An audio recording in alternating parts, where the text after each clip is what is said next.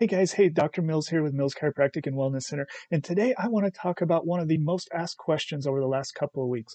What do I think about the coronavirus vaccine? And what I'm going to do is I'm going to give the quick answer in the first minute or so here for those of you that just want the meat and potatoes. And then I'm going to explain things in the second part of the video, which is going to take a little bit of time getting through that. So the quick part of it is I believe for most people, you should probably take the vaccine. That's the short summary version of it. When it becomes available to you, for most situations, you should probably take it. Now, if you've had coronavirus already, you can probably take a little bit more of a wait and see attitude because you should have some antibodies. I would suggest getting your antibody levels tested to see that you do have those, and that you developed good antibodies. And then you can, like I said, take a more of a wait and see.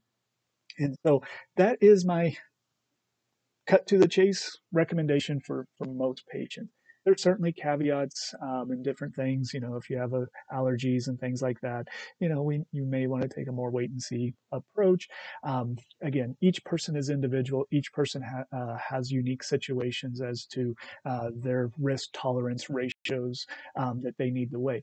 Okay, so now that I got that over in the first 1 minute, now I'm going to talk to you guys that are saying, what in the world is Dr. Mills off of his crazy rocker? Doesn't he know, all these concerns that patients are bringing up? And so I kind of want to address those and explain how it is that I kind of came to that recommendation. So one of the first things that I think patients often ask me, with the coronavirus vaccine and why I sometimes get some eyebrows is a lot of patients know right off of the bat that I am not necessarily a pro-vaccine person, but I'm not necessarily an anti-vaccine. I am a informed decision proponent, right? And so what do I mean by that?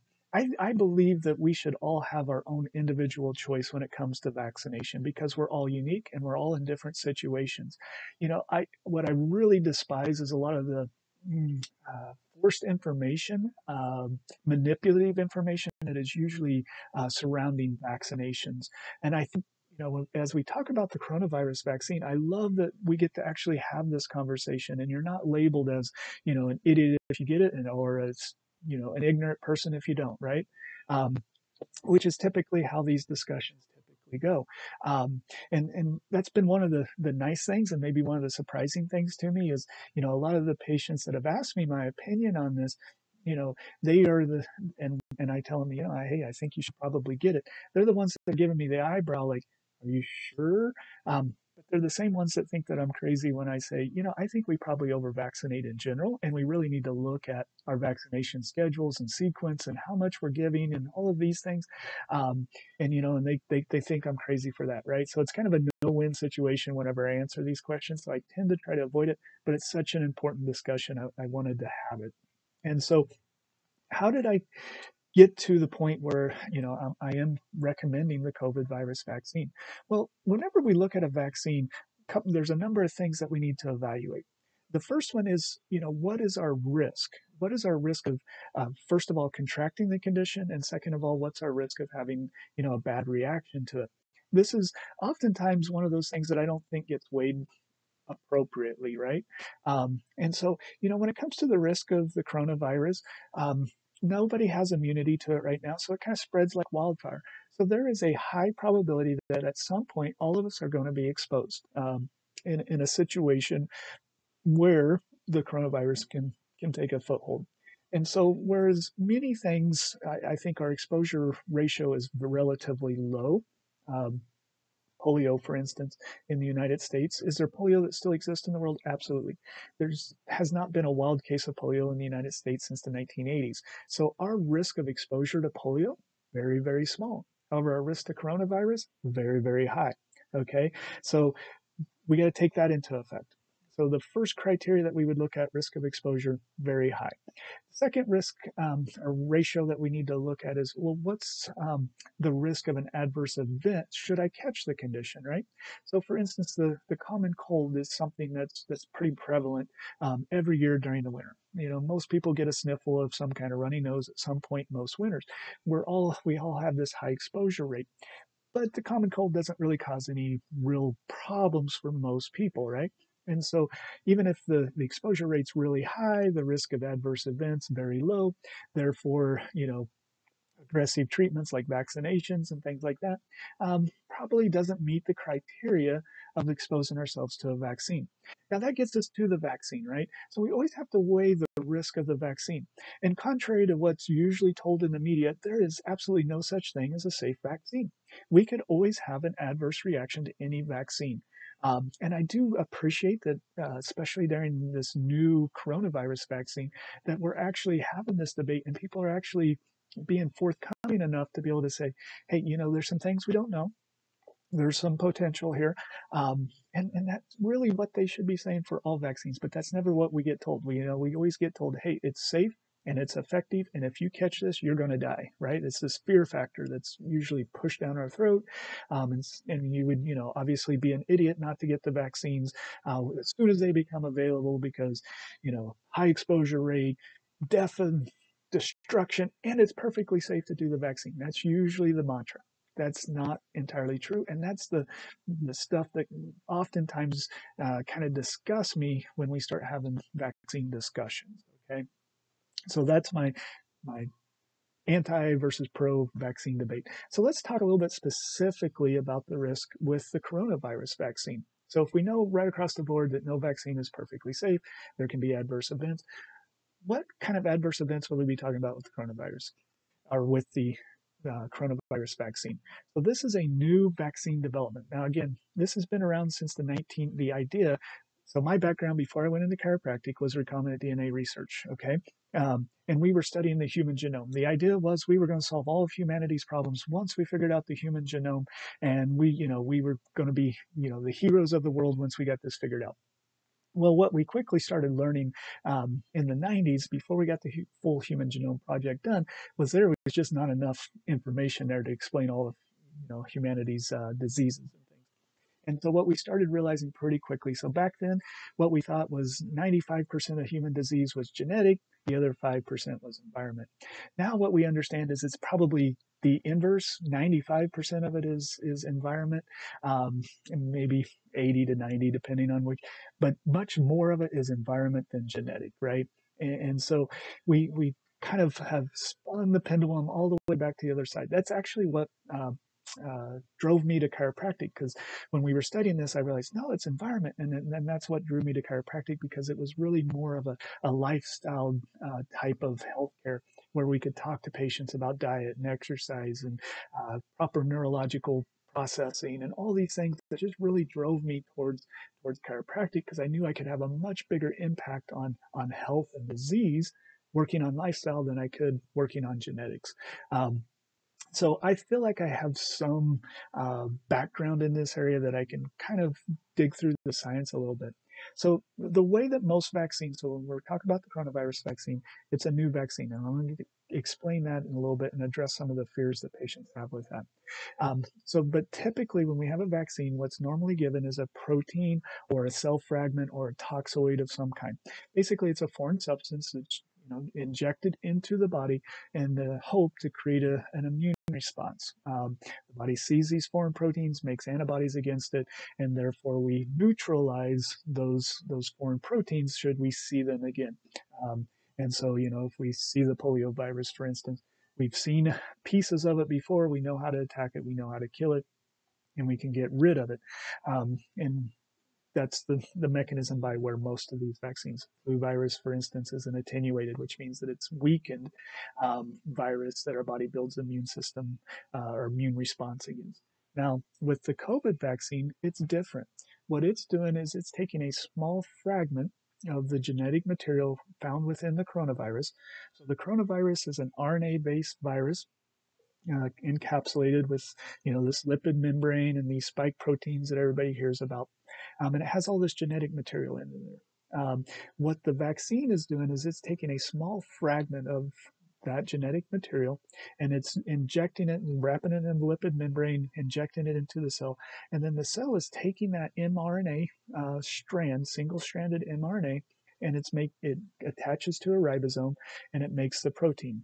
And that's how, and then as that protein is released from the cell, gets out into the body sees that foreign protein just like it would with a normal vaccine, and it sees it and attacks it and gets rid of it.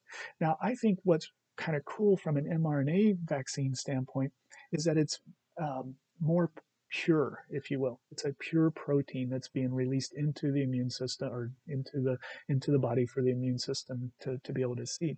A lot of vaccines actually have a lot of other junk, a lot of other proteins that we don't necessarily need, a lot of extra preservatives that we don't actually need in order to stabilize the protein structure and and if it's an attenuated virus, it's a full viral genetic material that's being injected into the body. And so there's a lot of problems with that. And that's why I think we really do need to have some discussion on some of these other vaccines that we're doing. Um, but I'm going to kind of, like I said, kind of focus on the coronavirus. So one of the concerns that a lot of patients have is this vaccine going to alter my DNA? Well, the simple answer is most likely no. um, and so, and I would say definitively no, but there's always something out there, right? But I am 99.9999999% sure that it will not. Okay, that's about as sure as I could possibly be.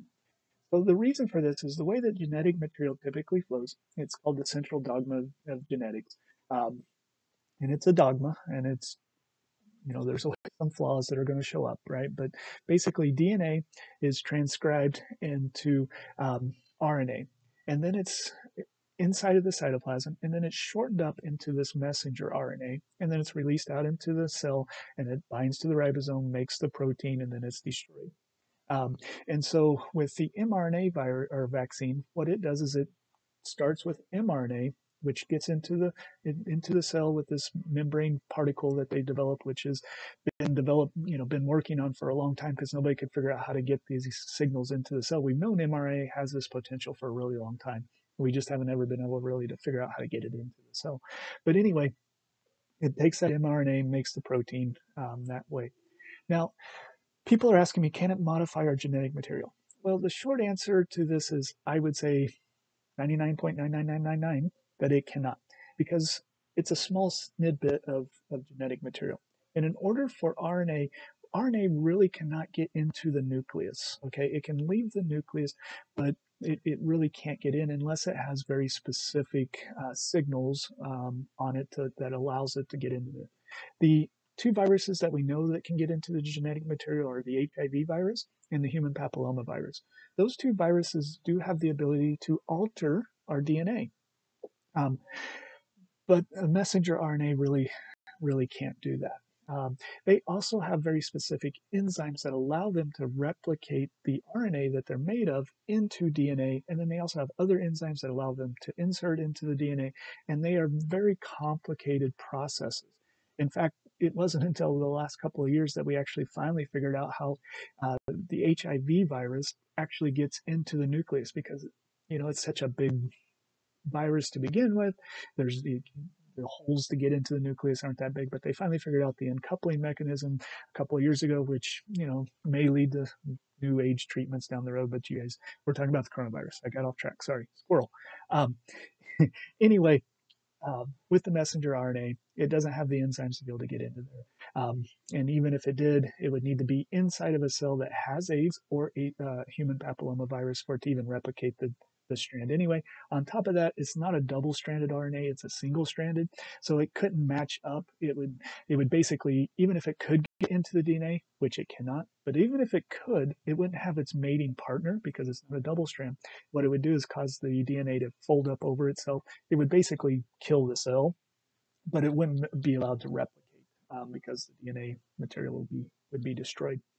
Now, on the flip side, when we talk about, I know that it's always scary when we talk genetic material because it's not most people's background, right?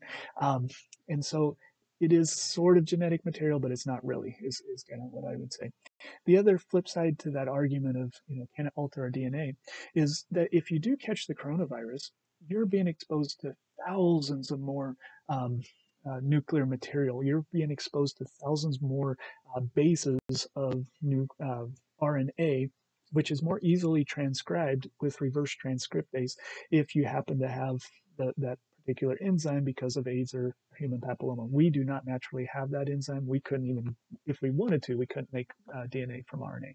But those two viruses can. And so theoretically, if you got it into the cell, theoretically you could convert RNA back into DNA, but it still doesn't even have the right enzymes to insert it. So again, it's kind of a no go situation. I'm just trying to explain the science of it.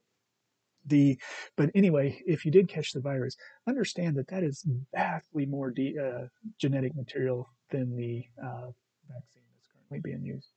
Um, the other kind of concern, and I think this is a good concern, and this is why I would say some patients probably need to hold back and wait and kind of take a wait and see, is this going to result in more autoimmune conditions? I personally do not think that it will, but I can see a mechanism whereby it could.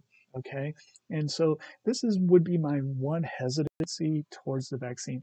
Now, I would say it's an unknown vaccine, so we just don't know, and that's what I'm kind of interested to look at in the future: is are there more autoimmune situations that develop because of this mechanism of delivery? Now, with an autoimmune condition, it oftentimes takes years to fully manifest. So again, the older you are, your immune system is not as robust anyway, so the chances of getting an autoimmune condition are pretty low. But the younger you get, your immune system is better, your chance theoretically would raise. Um, but personally, to be honest, I don't think that we're probably going to result in a whole lot more autoimmune conditions than we do with any other vaccine that we've deemed to be safe, right? And so I have some concern, the risk of the unknown, right? That's a risk that we have to weigh. I have some concern, but I really don't have any more than I would have with any other vaccine that we utilize. And so I hope that answers some of your questions. I realize this is much longer than what many of you have, that we're used to sending out. I do think that it does raise a lot of really good questions, and I'm glad that we actually get to have a discussion on this particular vaccine.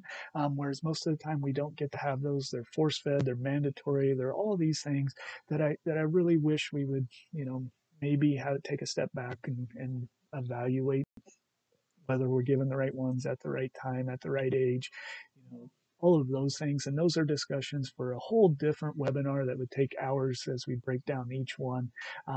But I hope that maybe this pandemic and as we come up with a vaccine, that maybe we can have these discussions in the future and not necessarily be labeled as, pro-vaccine everything, pro-medicine everything, or an ignorant anti-vaxxer, right? And there's some gray area that I think we can all eventually find our way to, and science and understanding can lead the way. And I'm hopeful that maybe this is one of those steps that maybe we can take a tragedy and reevaluate some of the other things that we're currently doing. So anyway, hope you got something from it. Stay healthy, stay well. Until next time.